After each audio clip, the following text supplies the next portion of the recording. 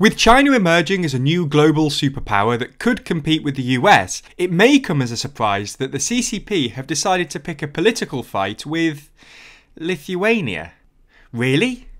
Well, we're going to be having a look at the ongoing and unlikely spat between Lithuania and China over Lithuania's decision to set up a Taiwanese representative office in Vilnius, and how China's somewhat heavy-handed response might have backfired.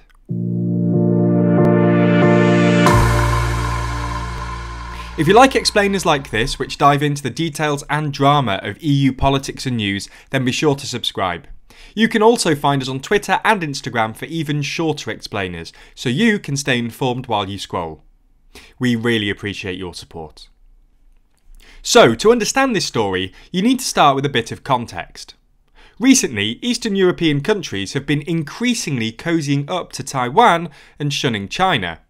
Over the pandemic, the Czech Republic, Poland and Slovakia donated COVID-19 vaccines to Taiwan, and were the only EU countries to do so.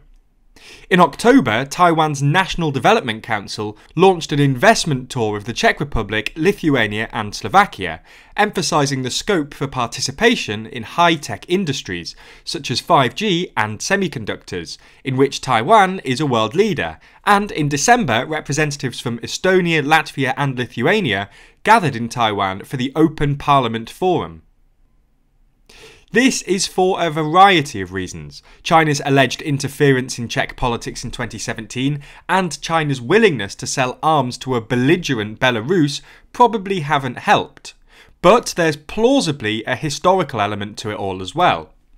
This is just a theory, but governments in many Eastern European countries trace their roots back to the anti-Soviet movements of the 1980s.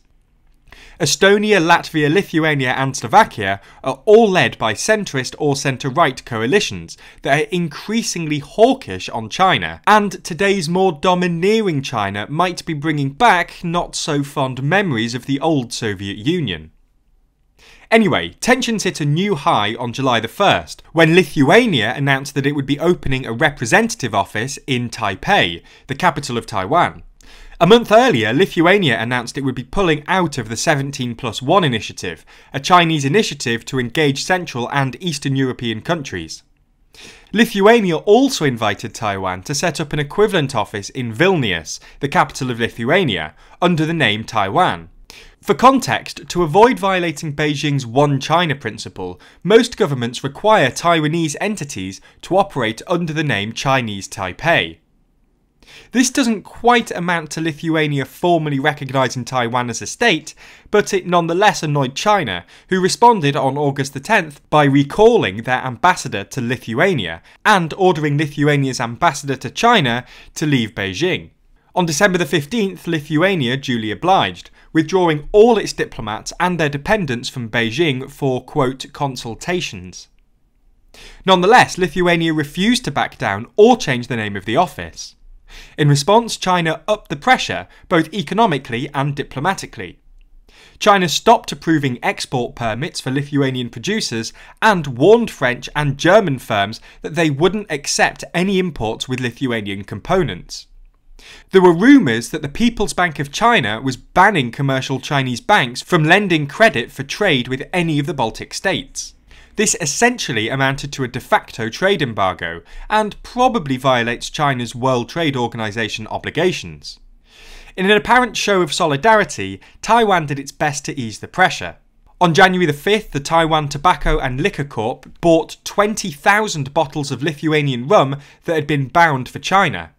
Then, a few days later, on January the 9th, Taiwan announced a $200 million investment fund in Lithuanian trade with Taiwan, and just 2 days later, on January the 11th, announced another $1 billion of investment in Lithuania, apparently to get Lithuania involved in semiconductor production. Taiwan's Minister for National Deployment, Hong Min-shin, said that Taiwan was open to investing even more money if the Chinese trade embargo continued. For those of you who don't know, Taiwan is a big player in the semiconductor industry. The Taiwan Semiconductor Manufacturing Company represents 54% of global market share, and if they decided to set up a new factory in Lithuania, it would be their first in Europe. Now, some sense of proportion is required here. TSMC's new factory in Arizona, for example, came in at about $12 billion, which means the $1.2 billion invested in Lithuania is just 10% of what a new factory would likely cost. But it's nonetheless interesting, because it shows how willing Taiwan is to stand up to China and that Taiwan's unique semiconductor industry has its own economic weight. Anyway, as well as implementing a de facto trade blockade, China also started engaging in its now infamous wolf warrior diplomacy. In November, China's foreign ministry spokesperson, Zhao Lijian, accused Lithuania of anti-Semitism and children's rights abuses, while the state-run Global Times penned an editorial which described Lithuania as just a mouse or even a flea under the feet of a fighting elephant. In January, the Global Times described Lithuania as a country in crisis, a tool of the US to contain China, and blamed Taiwan separatists for the tension. So, has China's pressure worked? Well, it's a mixed bag. The majority of Lithuanians apparently don't support the policy. A poll from November found that 34% of Lithuanians support the policy, while 41% oppose it, while a more recent poll commissioned by the government in January found that 13% of Lithuanians support the policy, with 58% opposed. The Lithuanian president admitted in January that the policy was a, quote, mistake, and other Baltic states have sided with China. Estonia, for example, held a video call with China's foreign minister Wang Yi on Tuesday, where they explicitly committed to the One China policy. On the other hand, though, China's particularly aggressive rhetoric and response has triggered an outpouring of solidarity among other Western countries.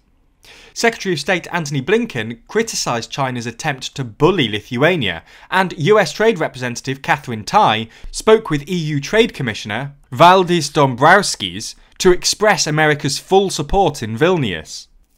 Macron said the targeted actions against Lithuania continue to worry us, which is about the most you can expect, and Germany's Parliamentary State Secretary for Economic Affairs, Franziska Brantner, said that Europe needed to send a signal to the Chinese government: our internal market is sacred. On Tuesday, Slovenian Prime Minister Janez Janša went one further, describing China's response to Lithuania's misnaming of a representative office as terrifying and ridiculous, and referred to Taiwan as a democratic country. And a group of MEPs released a letter resolutely condemning political and economic coercion of the People's Republic of China's against Lithuania. Now, obviously, it's too early to say, but at the moment it looks like China's somewhat excessive response might have backfired. The policy probably wouldn't have lasted anyway. It was, after all, unpopular with both the Lithuanian public and Lithuania's Baltic neighbours. But China's massive overreaction has turned it into a test of Western resolve. And, well, it was an overreaction. Fundamentally, Lithuania just misnamed a representative office. They didn't even really violate the One China principle, or at least they didn't intend to. In response, China launched a massive illegal trade embargo and accused Lithuania of being an anti-Semitic flea of a country. If the policy was reversed now, it would make it look like China can go around the world starting illegal trade wars and insulting anyone who even slightly offends them, and the West will just stand idly by. This isn't to say the West will necessarily do anything. It's perfectly possible that they'll just end up standing idly by. But it's at least significantly increased the chances that they respond, and that Lithuania, therefore, continues with the policy.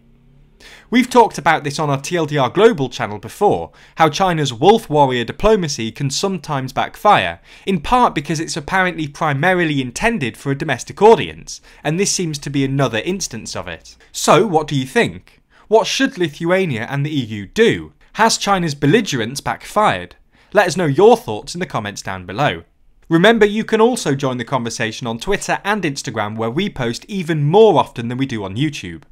Check out our pages for regular updates and clear explainer graphics so you can stay informed while you scroll. Thanks for your support. As always, be sure to subscribe to the channel and hit the bell icon to be notified every time we release a video. Special thanks to our Patreon backers for making videos like this one possible, and if you want to see your name at the end of videos just like these people, then be sure to back us on Patreon. The link to that is in the description below.